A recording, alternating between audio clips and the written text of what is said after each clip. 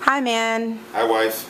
Okay, guys, so my husband and I constantly have a bit of a discussion about the idea of pillow talk and how women take what is shared with them by their husbands and how they take that and often run back to their girlfriends or mothers or sisters and talk about it. So as usual, the man would like to discuss.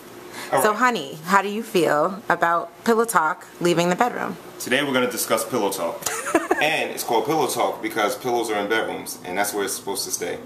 If I tell you something about a boyfriend or something I heard at work or anything, you're not supposed to tell someone else. You mean like if you tell me something about like my friend's boyfriend or husband or something like that? But you know, as women, it can be tough sometimes. Like, women tend to gossip, especially when they're really, really close friends or best friends or cousins. I understand that, but you're my wife. And as husband to wife, there should be some confidentiality on what I say. So if I tell you something that your best friend's husband says or some other woman says, you shouldn't go ahead and explain that to her. Not over apple martinis, not over anything at the bar. Not say I made a mistake and I slipped. You keep it to yourself.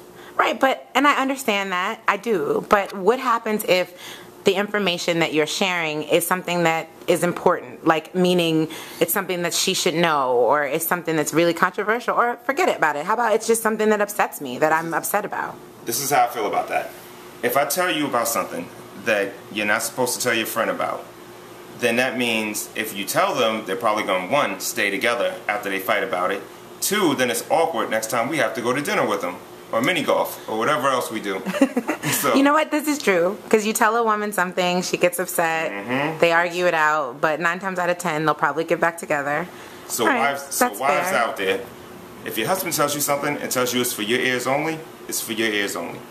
For your ears only. And that's my message. All right, well, there you have it, ladies. The man has ranted. Thank you, honey. You're welcome, wife. Bye. Bye.